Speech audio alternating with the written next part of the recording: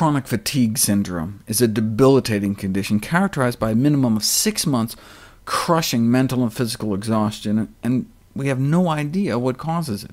We don't even have a good idea how many people even have it. The Centers for Disease Control estimates that as many as 7.5 million Americans currently suffer from it. And we as physicians have very little to offer patients in terms of relieving those symptoms. So this is one of the conditions I'm always keeping an eye out for in terms of new treatments. And one of the latest they just discovered? Chocolate.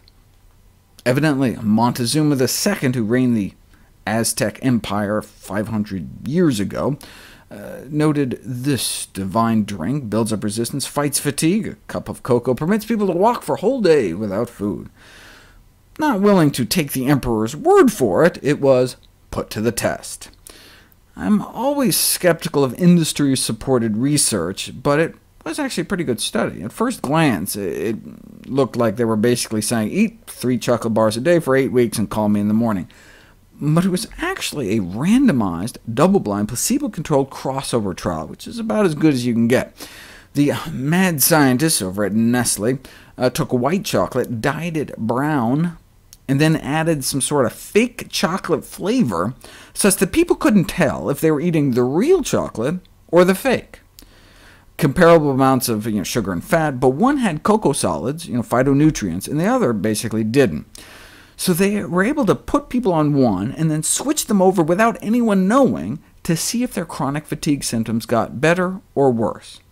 And there was a significant improvement in the real chocolate group, meaning it apparently wasn't just the yummy taste of chocolate, but the action of the cacao phytonutrients.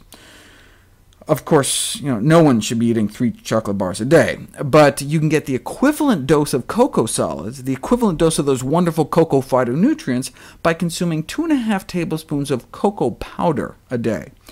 You can put it in coffee, you can make a chocolatey smoothie, or, my personal favorite, you can blend it in a high-speed blender with frozen cherries or strawberries, a touch of non-dairy milk, vanilla extract, and some erythritol or some dates, and you have instant, decadent chocolate ice cream. Low-fat, low-calorie, no cholesterol, no added sugar, chocolate ice cream. The more you eat, the healthier you are, whether or not you're suffering from chronic fatigue.